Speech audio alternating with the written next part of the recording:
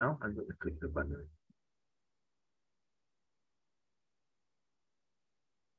And we're live now. And hello, everyone. Welcome to the Topos Institute Colloquium. Today, we're very pleased and honored to have Jonathan Sterling with us. And today, he's going to be talking about synthetic domains in the 21st century. John, whenever you're ready. Thanks. Thanks for the opportunity to speak in this colloquium. I've spent many hours watching the talks that other people have given, and so it's really a great pleasure to be able to give my own here. So our story begins in 1949 when Alan Turing presented what one might call one of the first correctness proofs for an actual computer program, which was some kind of addition checker. And I'll tell you what he said. So he asked, how can one check a routine in the sense of making sure that it's right? In order that the person who checks may not have too difficult a task, the programmer should make a number of definite assertions which can be checked individually and from which the correctness of the whole program easily follows. I wanted to point out that in this very interesting report, Turing had three ideas which were later, perhaps independently, but which later became very important in the area of program verification. First was the idea of compositionality, of deducing something from about a larger program by deducing independent things about its components. Next was the idea of annotating programs with local assertions that make some kind of a statement about what is going on in the computer at a given point in the execution process. And finally, another interesting idea that came out in this report, although which I think was later independently invented by other people, is the idea of invariants that cut across the entire execution of a program, which now form a very important tool when you're trying to verify the correctness of a program. And I wanted to start with that because I think that what programming language theorists do as a whole is really about trying to give a precise and reliable meaning to the assertions in Turing's verified addition checker. So just to, why is that not trivial? Just to give an example that looks very trivial, you can think of a program, maybe the program has, set x to 2 times x, and then it prints x. And in between the lines, we've added some little assertions that should speak about the state of the program as it advances through those instructions. So at first, maybe a precondition is that x is an integer. And then we can set x to 2 times x, and then, okay, well, now it should be an even integer, because if you multiply something by 2, then it becomes even no matter what. And printing x shouldn't change what is stored inside x, so it should still be an even integer. And so this looks pretty simple. But the thing is, it's actually not. This is just text. So what does a variable like x actually refer to? Certainly, it does not refer to a mathematical variable. Mathematical variables can't change like that in the flow. So that would be something you need to make precise. But another thing that you would need to make precise is, what does 2 times 5 refer to? I mean, 2 and 5 are just symbols in the computer, and symbols in the computer are not the same as numbers, not the same as integers. This is just expressions. So all of this stuff has to be made precise. And maybe you know how to make it precise, but the reason I'm bringing this up is someone had to come up with a way to make it precise. Someone had to give precise mathematical meaning to these things. And if you want to give precise mathematical meaning to an assertion like x is an even integer, you also have to give precise mathematical meaning to the program expressions that the assertions are about. So this program of verifying programs by saying what they mean is really about both explaining the program expressions and also explaining what the meanings of the assertions are that we make about them. And so denotational semantics is a particular approach to doing this that explains the meaning of a complex program, one that is composed from smaller parts, in terms of the meanings of those smaller parts. And here we see again Turing's compositionality criterion. And then the idea is that once you've explained what the meanings of these things are, then the predicates or the assertions can be explained by looking at some kind of a predicate on the mathematical objects that these programs or program components denote. And so at first, this is very easy. Just to give an example of how we might teach a student how to give meanings of this nature to a very simple programming language, like simply type lambda calculus or something like that. Well, a context or a type in syntax, it refers to a set in a simple-minded semantics that we could teach to a student. And a program refers to a function between the sets that the context and the type refer to. So I don't know how familiar everyone is with programming language notation. This just means that M is a well-typed program whose environment is gamma, and it produces an element of type tau. And an assertion, so if we're asserting phi, and phi is mentioning variables that are drawn from gamma, then it should refer to a subset of some kind, a subset of the set that gamma refers to. And an entailment of assertions, that should refer to an inclusion of subsets. And the reason this works really well for getting people started with thinking about how to reason about their code is that we already know how to reason with sets. Sets are just collections. We're taught from birth how to think about those things, whether it's counting or matching or whatever. And so we know how to think about these in a naive but reliable way. We're not reliant on like formal symbolic reasoning for this stuff. We just know how to think about it.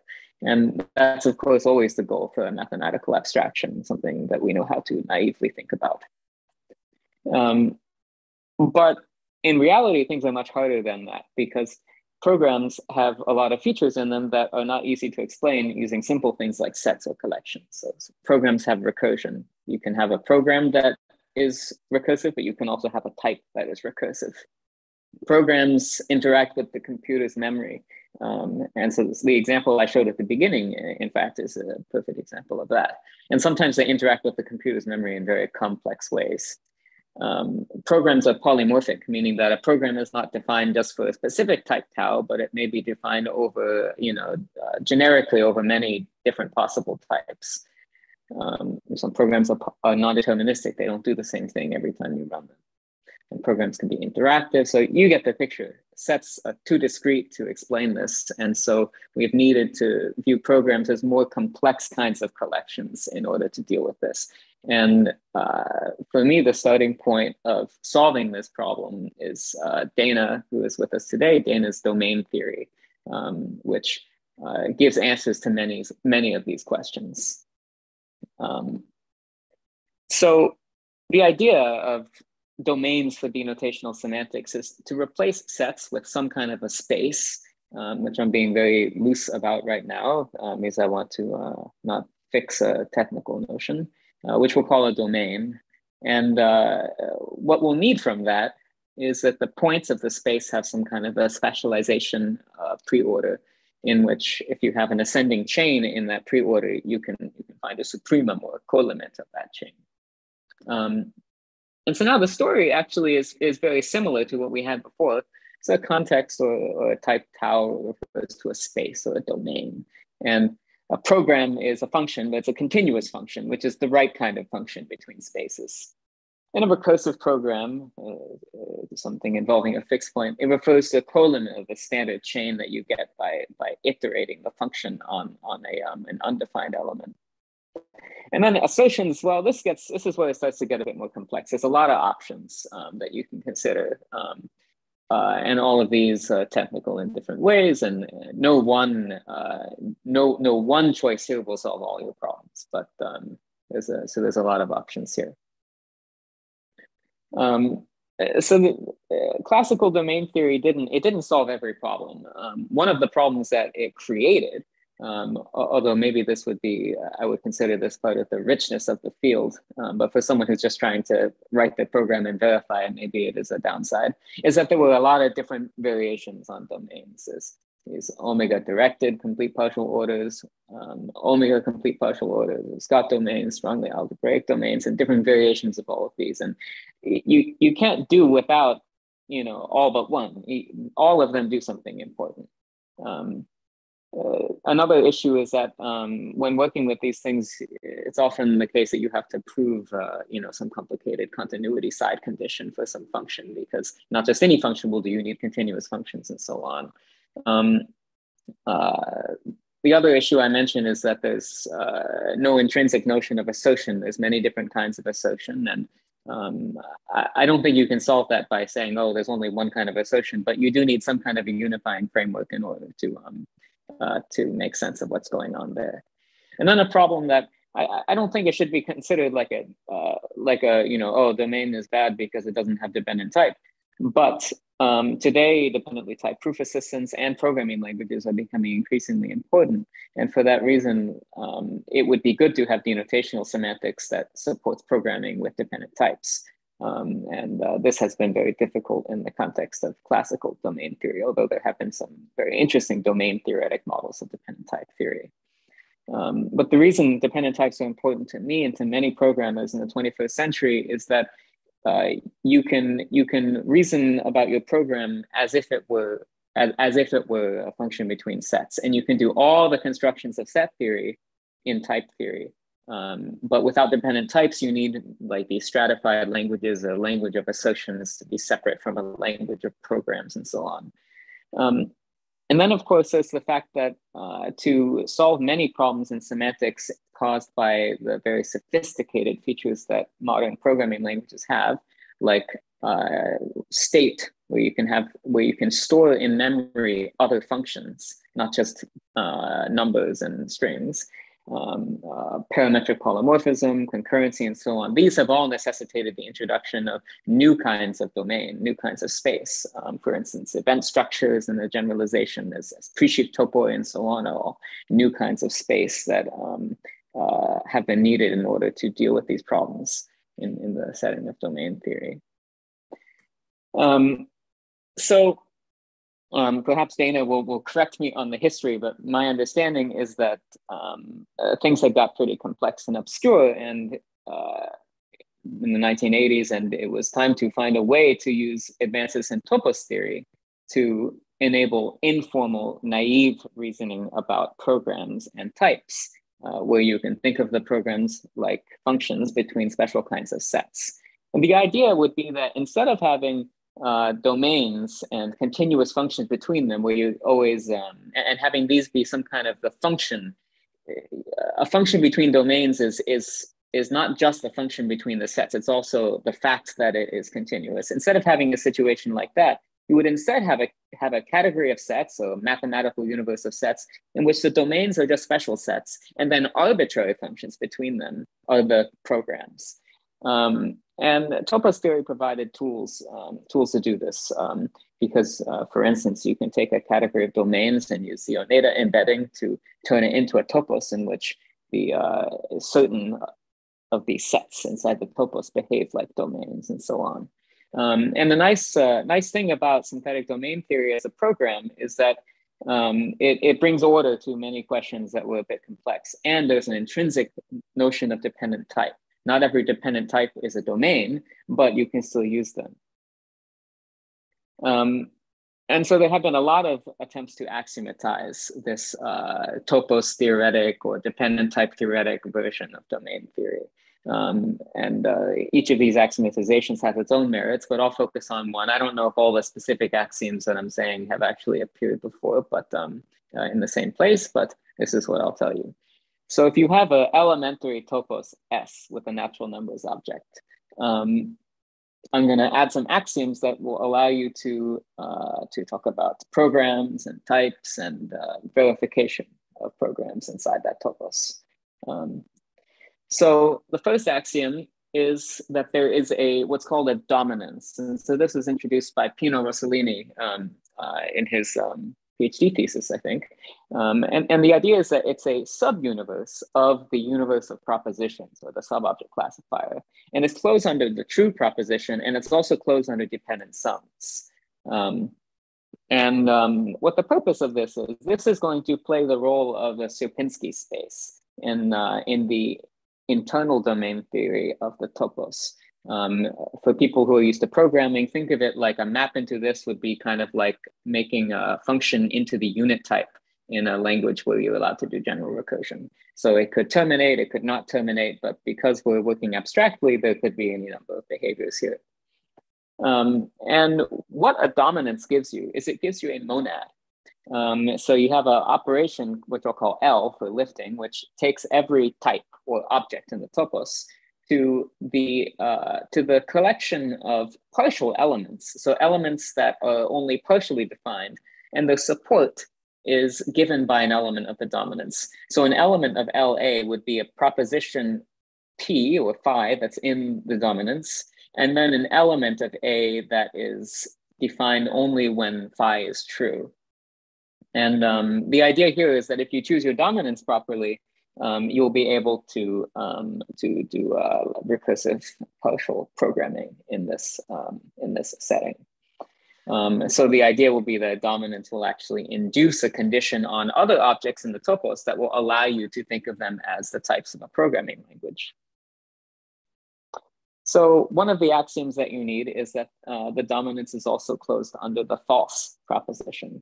This corresponds to programs that diverge or elements that are completely undefined. You can also add in other kinds of joins to this dominance, and we don't need them, but you can add them, and they will do interesting things.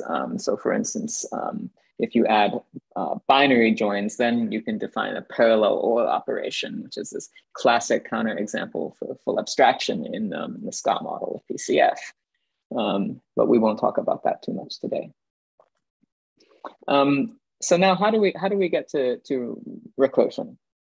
So now we have to do a little bit of category theory. So the lifting operation, which takes a type to its type of partial elements supported by the dominance, that operation as a functor has an initial algebra, which you can compute. And in type theory, you can compute it as a W type. Yes. The idea would be that each node is labeled by a proposition, and then you have a partial element supported by that proposition, which in the partial element is another one of these things. So that's how it goes by recursion and so on. But geometrically, you can think of this initial algebra as kind of a generic chain, a generic omega chain in some sense. And so if we had replaced the dominant sigma with the Booleans or 2, then what we would get would be the natural numbers. It's a very discrete kind of chain, 0, successor, successor, successor. And what's happening here is we have a kind of fattened up chain, because it's not the case that every element of sigma need be true or false. There could be other things kind of glued in between them. So it's like a fat chain. And now if you look at the final co-algebra for this thing, which is a co-inductive type, and you can also compute that in a type theoretic way, there's a canonical map that goes from the initial algebra into the final co-algebra between the carriers. And the idea of this map is if the initial algebra was a generic omega chain, then the final co-algebra would be, you could think of it as the generic omega chain equipped with a further infinite element that goes beyond all the elements that you've had so far. And so this inclusion, you could think of it as an incidence relation between these two shapes, or you could think of it as the inclusion of finite elements into potentially infinite elements. And this map is what allows you to define a notion of completeness internally for a type. What the point of this completeness is, it's going to mean that the type supports recursion in some sense. A type will be called complete when it is orthogonal, here I mean internally orthogonal, to this inclusion from omega into omega bar. And what it means to be internally orthogonal is that if you can draw an omega chain in A, then it can be extended to one of these chains that has a spot for the infinite element. And that spot takes you to the kind of formal colimit of the chain. And so the idea would be, if you form a chain which is given by iterating a function a bunch of times, if you extend it like this, then you will get the fixed point of the function. And so a further axiom, and by the way, many of the axioms that people consider are much less strong than this, and they imply things like this, but I'm just skipping to the end and giving you the thing that you will want to use as a person who's verifying programs. So one of the, so an axiom that I will impose is that there's a reflective full subfibration in the topos. So when I say subfibration, it's like a subcategory, except it's stable. It exists in the slices and it's stable under base change. That's important for type theory. And the important thing about this full subfibration is that every object in it is complete in the sense that I just described, meaning that if you have a omega chain, it can be extended to an omega bar chain. And it's closed under the monad L. And you can take the smallest reflective subfibration that has these properties, but there's also other ones that you could choose. It doesn't really matter for our purposes which you choose. They all have different interesting properties. So just by this definition here,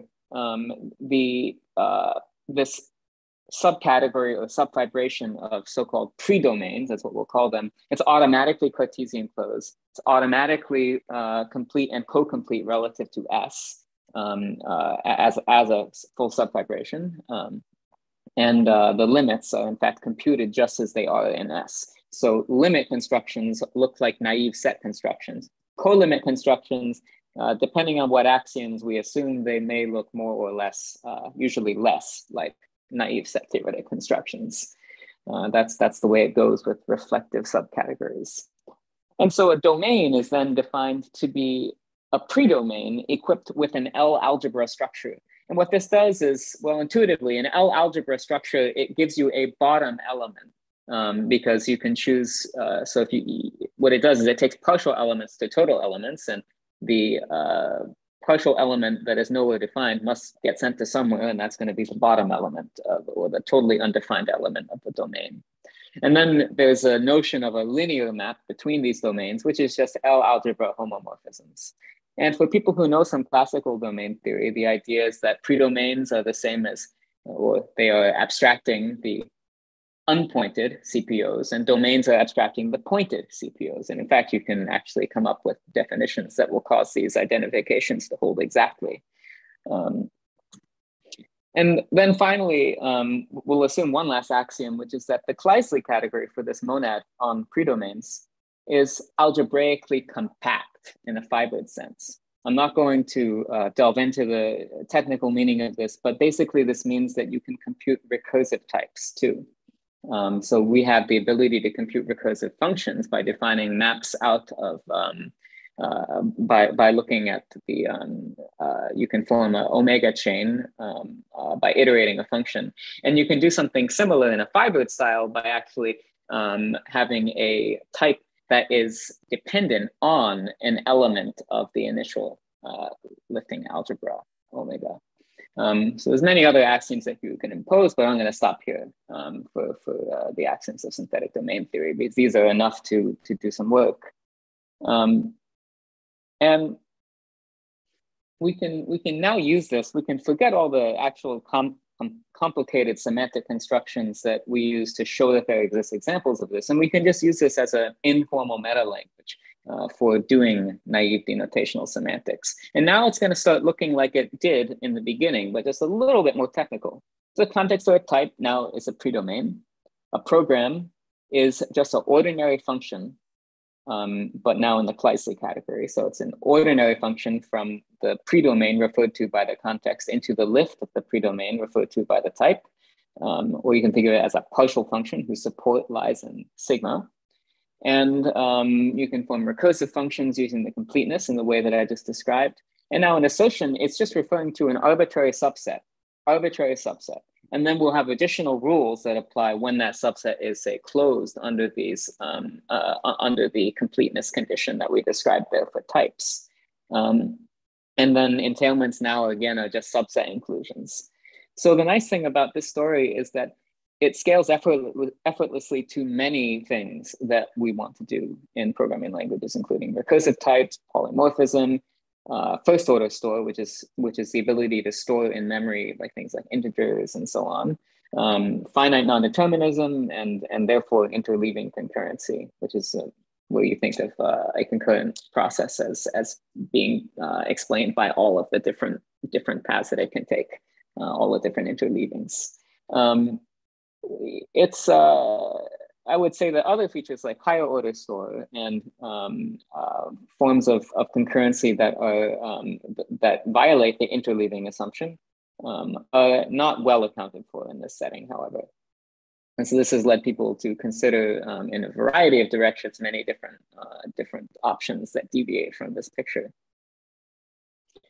And so that's well and good, but now maybe you want to show that this actually relates to something that you already know. And the thing is that you can. So you can show that if you prove something in this synthetic domain theory, in this naive set theoretic style reasoning, it will, if you prove an equation, it will actually deduce a correct observational or operational equivalence between programs if you have an operational semantics already. This property is called computational adequacy, and this amazing results from the 90s to the 2000s, first by Fiore and Plotkin, and then later in a different style by Simpson, which show that up to some very mild conditions, pretty much any model of synthetic domain theory will satisfy this adequacy property. You can come up with counter models, but they are very they are very contrived, and usually it involves like finding some kind of a size issue to obstruct computational adequacy. And then you can also prove the soundness of results proven in synthetic domain theory for classical denotational semantics by constructing a model of synthetic domain theory using classical domains. And this, I think Dana Scott actually originally considered taking sheaves on a traditional category of domains, and then these kinds of embeddings into Topo were studied in much more detail by Fiore and Plotkin and Fiore and Rossellini. And so this works really well as well.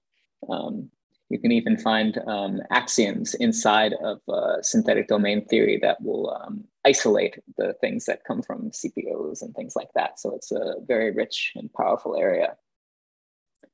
So that was one direction of domain theory, but something else was happening in parallel. And I didn't realize for how long this was happening until recently. In the 1980s, the Dutch school of domain theory was experimenting with a situation where you replace the CPOs and continuous maps with some kinds of metric spaces, some kinds of complete metric spaces and non-expansive maps. And the idea was that contractive maps, contractive functions between these metric spaces and therefore locally contractive functors between them have unique fixed points. This is a really strong and remarkable property. So you can, I'll cite some of the literature here from those days that you can have a look at. I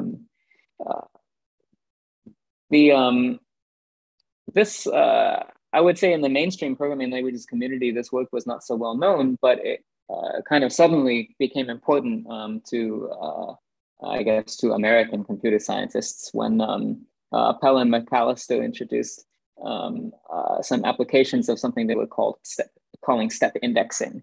I don't actually know who first did operational step indexing. Maybe Andy will know. But they have this famous paper in which they show how to define a logical relation by that looks to be ill-founded, but they make it well-founded by having it be stratified in the finite unrollings of the recursive definition. And well, it doesn't look anything like metric domain theory, and it is really aesthetically different, but you can make a technical connection to it. And I think this was extremely successful in the area of programming languages because it's extremely technically simple. You barely need to know anything to make it work. So you can boot up a student working on this in 10 minutes. Well, I think some people at the time thought, well, what's all this category theory for except for making more category theory? It took many years to get to a point, I think, where it was clear that we needed to do some more category theory in order to actually scale to difficult problems. That's a testament to how powerful the simple idea of step indexing was. And of course, it yielded exceptionally strong results. These operational step indexing led to the solution to many open problems. I think one of the most shocking and truly amazing results in this area was Amal Ahmed's PhD thesis in 2004, in which she proved the semantic soundness of system F ref, which is system F plus recursive types plus reference types for higher order store. And so people, I think, could be forgiven for thinking that, okay, semantics has come to an end. Now we will just do more of this. Something interesting happened in the 2000s, which was some people noticed that you could make a new kind of synthetic domain theory using step indexing as the raw material, but throwing away the baggage of the operational semantics. So here's roughly the idea.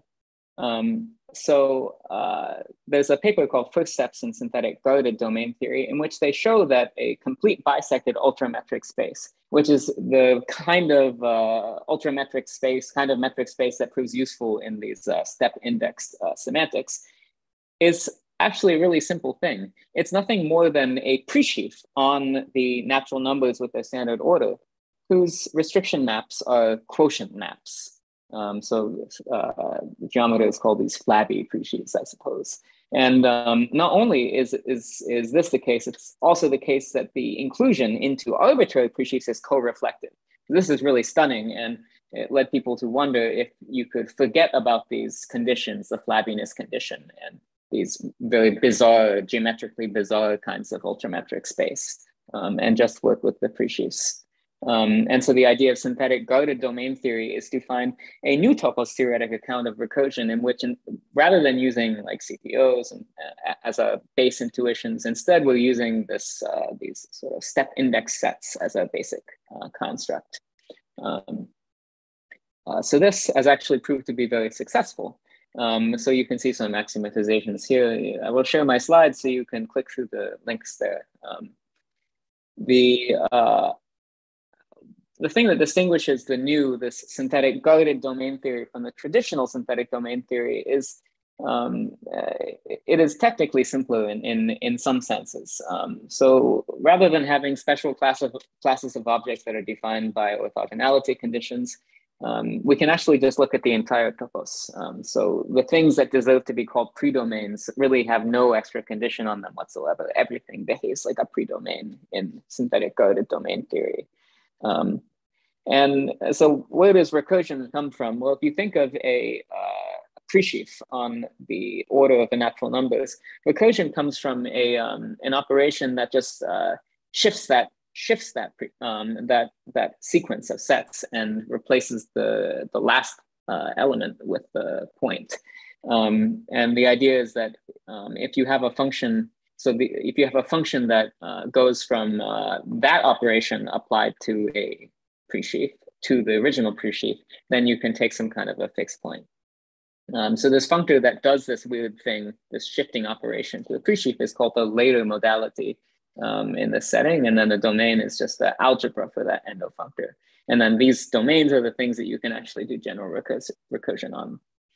But there's a new feature here, which is actually really important, which is that the universe, the internal universe inside the topos of all small predomains, in the senses I've just described, is a domain. And this is very new. In classical domain theory, you can classify certain kinds of domains, like certain kinds of algebraic domains by means of information systems, and there's a domain of information systems and so on. But that's quite a different thing from classifying all the domains. So this is a very interesting and powerful feature that has come in handy. So coming back to naive denotational semantics, where you think of programs as just functions inside a topos, it works. The PhD thesis of Marco Paviotti and some joint work of his with Rasmus Murlberg and Lars Spickerdale develops naive denotational semantics for general recursion in the topos language. And so I think that's quite a success of this language. You can extend this, in fact, to general, in addition to general recursion, you can extend it to support parametric polymorphism and even higher order store.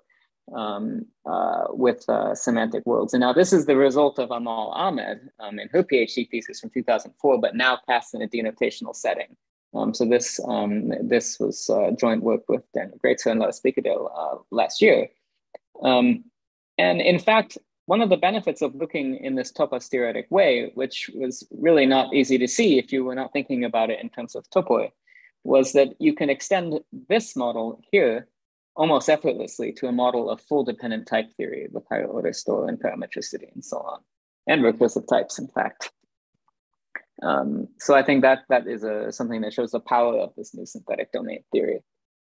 And in fact, you can also build program logics that are very similar to state-of-the-art program logics that people use in the operational setting. But you can also build these in a denotational setting.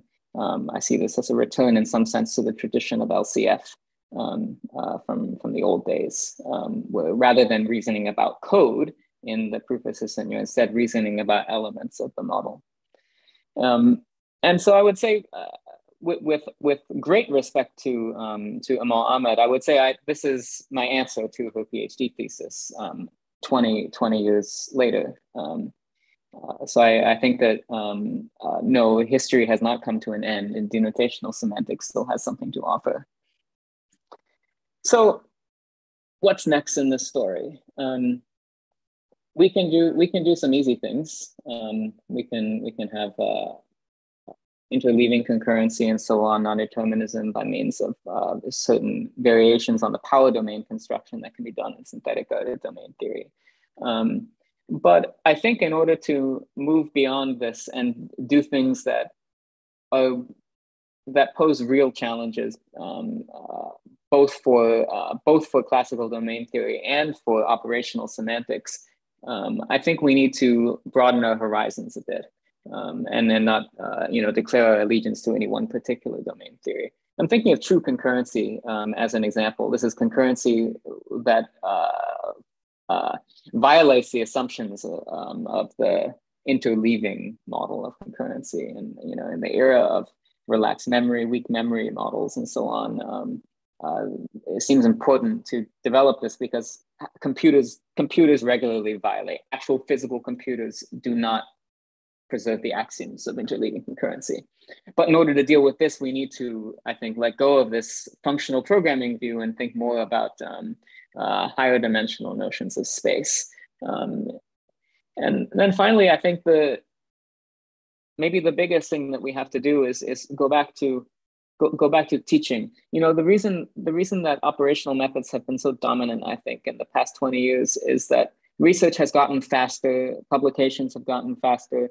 And when you have a PhD student and you only have them for 4 years, or you only have it for 3 years or something like that, it's hard to boot them up on something that is complex and semantically rich. But you can always boot them up on inductive definition of operational semantics.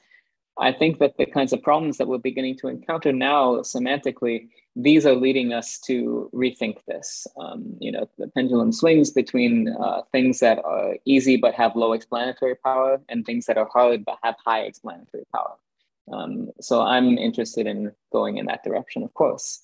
So I think that's actually all I'm going to say here, so I hope there will be time for questions. But I also wanted to mention, I will be hiring a postdoc to work with me on two-dimensional denotational semantics and things like that. And so if any of you students who would be interested in such a position, or if you know someone who would, please get in touch with me. So I will stop there and open it up for questions. Thank you so much, John. Thank you. That was very encouraging to know that the pendulum has swung back to semantics, categorical semantics side of things. And I think we will have a lot of interesting questions. So I think Dana has said that he has some questions. Dana, you can unmute yourself and ask questions. Thank you. And thank you, John, for this talk. I wished I could have given this talk. And so I'll ask you, how much are you going to bill me for giving me this foundational publicity here? Because the question is, can we see to the future? And that's the way you're pointing here. So thank you. Let me ask two questions. Back in the day, Alex Simpson had various reservations about synthetic domain theory. Do you think his reservations have been overcome now, looking back? And then the second question is, all the work of John Reynolds and his collaborators is very helpful. And isn't there more to do, for example, the abstract models of storage, isn't there more to do to try to see how the simplest semantic foundation for that kind of thing can be given? So those are my two questions, one about Alex Simpson and one about John Reynolds and his collaborators. Well, thank you, Dana. Well, first of all, I think that you should be billing me because I feel that I'm just ripping off all of your ideas mostly. But so in regard to Alex Simpson, I haven't discussed this with Alex, but I'm aware that he spent a lot of time trying to popularize synthetic domain theory, and many people consider his 2004 paper on computational adequacy as having, in some sense, closed the book on that topic. Although I'm not sure I would agree with that. I think it was hard to sell because this was in an era where new and different ideas were arising, and maybe domain theory didn't feel as exciting to people who were trying out a different approach. I think we would have to ask Alex if he still thinks that synthetic domain theory had reached a point at which its benefits were doubtful. In regard to the work of John Reynolds and his collaborators like Frank Oles and others on the structure of store, this has been one of the most interesting stories in PL for me because, most PL people maybe don't know too much about, say, category theory or whatever, but if you say the word functor category semantics, they'll know what that means because they remember John Reynolds' paper on that. For semantics of algol and so on. I think that there's definitely a lot more to do. So if we go back and look at this result that I pointed out, we're using structures that are very similar to the ones that John Reynolds and his collaborators came up with for doing functor category semantics of store. The thing, though, is that in that work, they had these remarkable ideas about how to impose locality on the model of store, where, if you have a program that interacts with the memory in a way that doesn't affect the end result, and no other program can see that part of the memory, so the program has its own local state there, that should be equal to a program that interacts differently with the memory in a way that is not observable. And our model here, although it uses many of the ideas of John Reynolds and his collaborators, it does not satisfy that property. And in general, this is part of a bigger problem about extensionality of denotational semantics and the bisimulation of programs that interact with the heap in a different way. And so I think that the horizon for this is, in terms of improving on this and finding out what the structure that underlies these models is, there's a lot of room for improvement there for sure.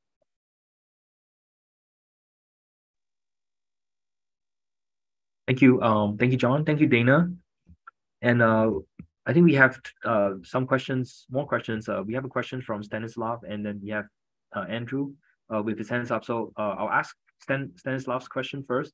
Feel free to unmute yourself if you want to clarify your question. So the question is, are domain-specific languages in programming an application of domain theory? That was the question from Stanislav. It's a good question. From a superficial point of view, the answer is that the use of the word domain in those two contexts is different. But maybe we should make it the same in the sense that I think of synthetic domain theory as kind of a domain-specific language for domain theory, if you catch my drift. So. Thank you, John and Stanislav. Now, yeah, Andrew, if you like to unmute yourself, you can ask your question. Yes, hi, John. Yeah, hi. Kind of weird asking you a question. I'm not actually sitting in an office next door to you, but we're not very far away from each other. So I just want to get your views on something that's become very, I've been sort of convinced of as, an essential thing, which is the use of interactive theorem proving in connection with developing various kinds of mathematics. So here we're talking about synthetic domain theory. So one thing that slightly frustrates me is that we don't really have, I mean, so, you know, the base is elementary toposes, right?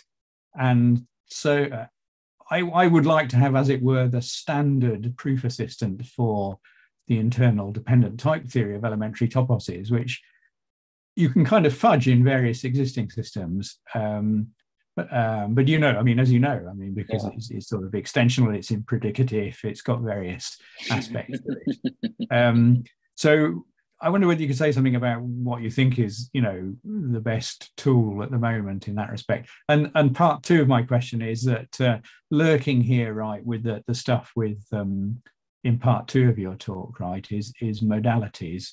And so you've got modal type theories. And I don't know what the current state is with, you know, truly having something that assists you to develop stuff involving modal type theory. Yeah, so this is it's actually a really hard problem. So it's easy to have this kind of blithe, like, oh, elementary topos equals modular type theory plus blah blah blah blah blah. But this is very distant from like actual workable implementation. And so many of us, you know, we work with you know, either Coq or Agda or Lean, and we just add a bunch of axioms to it and then call it a day. If we're lucky, we can actually write down the axioms that we need in those systems, but it often happens, as Andy is well aware, that sometimes you can't write the axioms down in the system because they involve something that doesn't make sense inside of type theory. And this kind of brings in the concept of modality. So yes, I think that right now we're actually very distant from a generic meta language, in particular because when people work informally with, say, the internal language of a topos, they are often passing between external and internal things in ways that are correct, but are actually not really allowed by the language. Correct if you're lucky. Yeah, you have to be very careful. So just to give an example, which has shown up in a lot of our work, including Andy's, is you have a topos of precies on a category, and then there's an object in that base category that against which you can take binary products.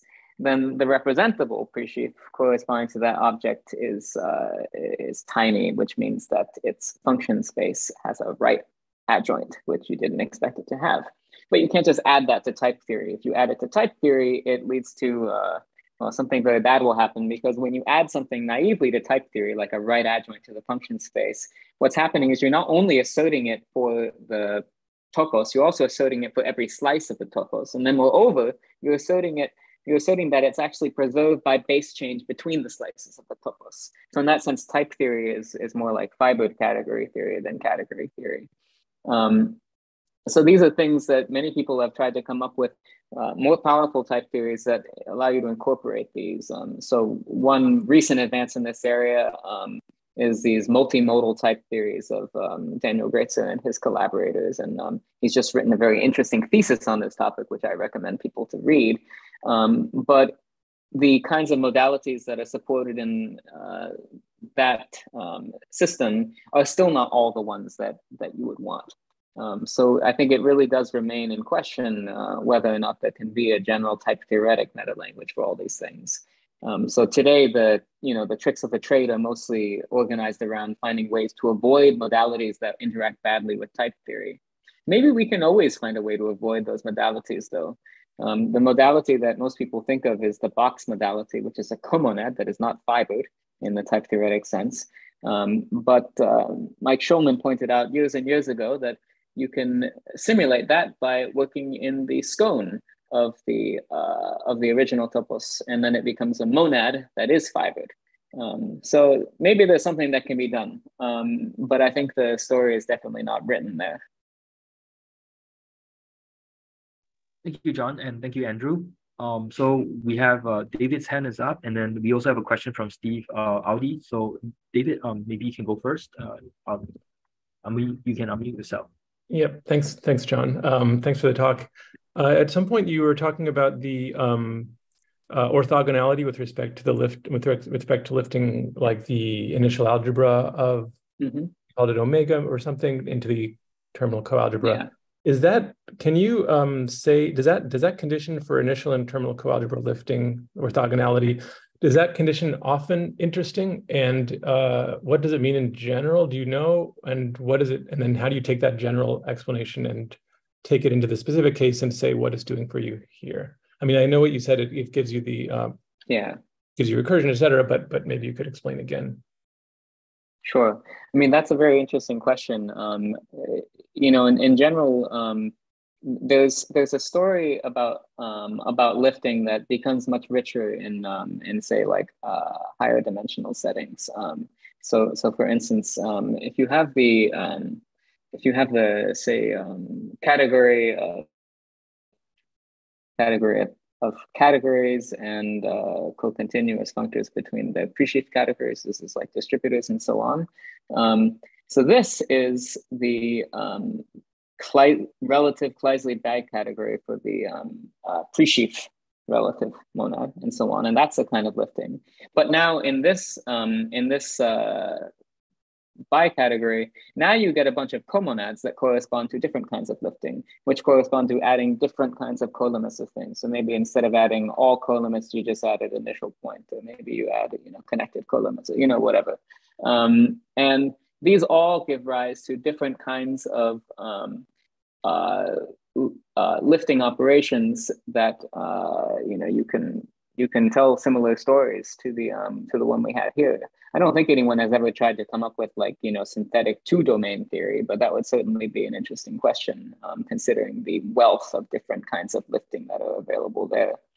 Here, the lifting is a relatively simple one. You just add an initial point to something that behaves like a pre-order or a poset. And when you consider its initial algebra, well, that's just adding, you keep on adding that initial point as many times as you want. And when you look at the final coalgebra, you're allowed to do that even forever. And when you can lift against that inclusion, what it allows you to do is it allows you to take a chain and get an element that somehow comes from all the smaller elements there. And it does it in a unique way. Right. Cool. Well, thank you. Thank you, John, and thank you, David. So I have a question from Steve Audi. I'll ask on his behalf because the internet's a bit unstable. So his question is that the universe of domains being a domain is a cool new feature. It's the sort of thing we have in the models of hot homotopy type theory that we've been trying to study, that we've both been studying. Are some of these ideas coming in here, or is the construction unrelated? Yeah, well, thank you, Steve, for that question. I think that it's very closely related. So I believe this observation about the universe being a later algebra in synthetic guided domain theory was due to Rasmus Mølberg and Lars Bikkedal in a paper in which they were considering models of synthetic guided domain theory based on models of intentional type theory, like you know, categories of vibration and so on. And in that setting, they indeed use a univalent universe in that model and show that it's a domain. So yeah, I think like this, you know, this last like 15 years of type theory has almost been like a real golden age of ideas coming back together from different areas. And homotopy type theory has definitely played a decisive role in that process. Thanks, John. Thanks, Steve, also for your question. And Harrison, your hand is up. You can unmute yourself. Thank you, Harrison. Yes. Thanks for a great talk, John, as always. I had two quick questions that I wanted to ask. The first one is, you were talking about how you have recursive types in this topos. Does this give you like recursive dependent types and indexed types and everything like this? It's a good question. You know, the answer is no. Or at least it doesn't give you all of them.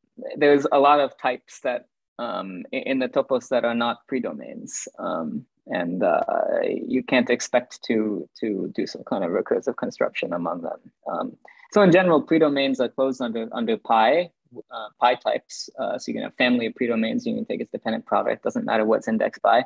but they're not going to be closed under sigma types, except for the very, very, very, very special families, families that have some kind of a continuity condition. So overall, I think the question of extending synthetic domain theory in the classic sense to full dependent type theory is more of a matter of full embedding rather than a matter of, the whole type theory is domain theory. Thanks. Thanks, John, and thanks, Harrison. So there are actually a lot of questions also on YouTube, and usually we don't have time for fielding them, but I think they're interesting questions. So John, I hope it's okay. I'm gonna ask some of those questions here. So we have one of the questions says regarding your slide on metric spaces. Can you also view a metric space as a Lauvier metric space? Right. So there's this perspective as metric spaces as enriched categories, and so there is indeed a analogous definition of ultrametric space in terms of an enriched category. The enrichment is different, but it also works. Thank you. And there was one more question from YouTube, and that's how do you use sheaf semantics to model non-interference properties of programs? Right. So I think the question refers to a paper that I wrote with Bob Harper a couple of years back. Roughly, the idea is if you have a pre-order or a post set whose elements correspond to, say, security clearances or security levels or something like that, the internal logic of the topos of pre-sheafs on that thing has modalities that correspond to each security level. There's an open modality and a closed modality. The open modality restricts you into the world that can only be seen by people at that security level. Or excuse me, it restricts you into the world what remains of the world after you have classified everything that these people are not allowed to see. So if you have a low security level, you can only see things that are public. The closed modality does the other thing. It kind of takes you into the world of people who are allowed to look at things. There's a non-interference property where if you have a function from a high security data to a low security data, this function has to be constant. So that's a non-interference property. And this falls out immediately from the definitions of the open and closed modalities as exponentials and pushouts, so joins respectively. Now, what the termination insensitivity part has to do with this is that now if we want to have a language that has recursion, we need to do this, but with domain theory. So instead of looking at pre-sheafs, we're looking at some kind of pre-sheafs of domains or something like that. We do this by making a model of synthetic domain theory that's a relative topos or bounded topos over this pre-sheaf topos of security clearances. And in that setting, termination matters. You can have programs that maybe terminate or don't terminate. And so what turns out to be true in that model is that a partial function from a high security information to low security information, it is either, so it doesn't have to be completely constant. It can be just constant on its support, meaning that by virtue of the secure classified information, it might diverge even, but it cannot release some bits. And so that's this termination insensitivity. So it's an interesting property of that model of synthetic domain theory. Thank you so much, John. Thanks for answering those questions. And are there any more questions from the audience? The Zoom, raise your hand or type them in the chat.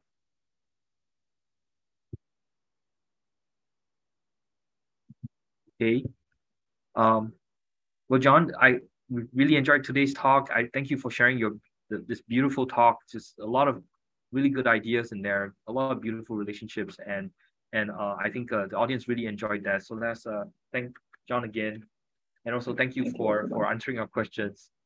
And to the audience, we're going to be posting John's slides on the Topos Colloquium website. If you can check it out later, once we get the slides, we'll post it there. And yeah, thank you all for your time, and thanks once again, John, for giving a talk in our Colloquium. And Thanks, everyone. Yeah, thank you, everyone. Gonna end the live stream now. Bye, John. Thank you very much.